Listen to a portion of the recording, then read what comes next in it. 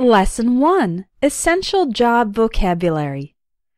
Welcome to Lesson 1 of the Business English course, Essential Job Vocabulary. Let's begin by answering the question, where do you work? This seems like a simple question, but there are many ways to answer it. I work at, I work in, I work for, or I work with. You're going to learn when to use each preposition. You can say, I work at or for, and then the name of the company. For example, I work at Espresso English, or I work for Nike. You can also use for if you work directly for a famous person. For example, I work for Tom Cruise. I'm his public relations manager. You can say, I work in a place. For example, I work in an office. I work in a school. I work in a factory. You can also say, I work in a city or country. I work in Paris. I work in France.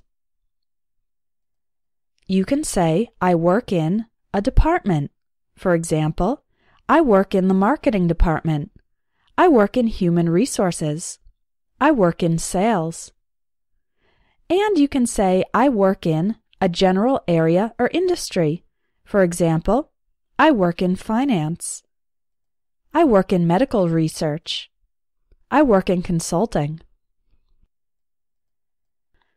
You can say, I work with, and then mention the things or people that are the objects of your day-to-day work. For example, I work with computers. I'm a teacher. I work with special needs children. If you want to add more details about your work, you can say, I'm responsible for, or I'm in charge of, or my job involves. For example, I'm responsible for updating the company website. I'm in charge of interviewing candidates for jobs. My job involves giving tours of the museum. Notice that after these phrases, we use the ing form of the verb. So let's review. I work at a company. I work for a company or a person. I work in a place, city, country, department, or general area or industry. And I work with people or things. In conversational English, the question, where do you work, is commonly phrased as, what do you do? Or, what do you do for a living? You can answer with one of the I work phrases we just learned, or you can say, I'm a, or an, and then your job title. For example, I'm a teacher.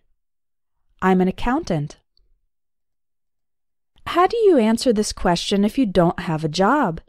You can say, I'm unemployed, or I'm between jobs at the moment. Here are some other reasons you might not have a job. I'm a student. I'm a stay-at-home mom or dad. If you work for yourself, you can say, I'm self-employed. If you have your own company, you can say, I own a small business, or, more specifically, I own a restaurant, or I own a graphic design company. Describing your job. Do you like your job? Here are some different ways to talk about how you feel about your work. My job is interesting or exciting. I find my work very rewarding. This means it satisfies you and makes you feel good. The work is quite challenging. Challenging can be a way to say it's difficult, but with a positive connotation. You enjoy the difficulty. My job is tough, tiring, or demanding.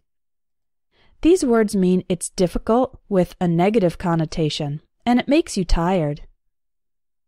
The work is rather dull, boring, or repetitive. Dull is another way to say boring, and repetitive means you do the same type of task multiple times. There's not much variation. Essential employment vocabulary. When you are officially accepted into a new job at a company, you are hired by the company. For example, I was hired by an insurance company just 2 weeks after graduating from college. When you're hired, you become an employee of the company. The company becomes your employer.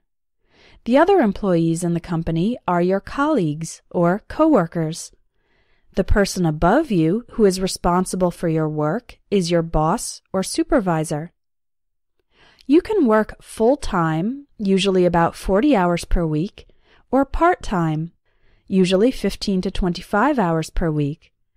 A small number of companies offer flex time, meaning the employee can set his or her own schedule.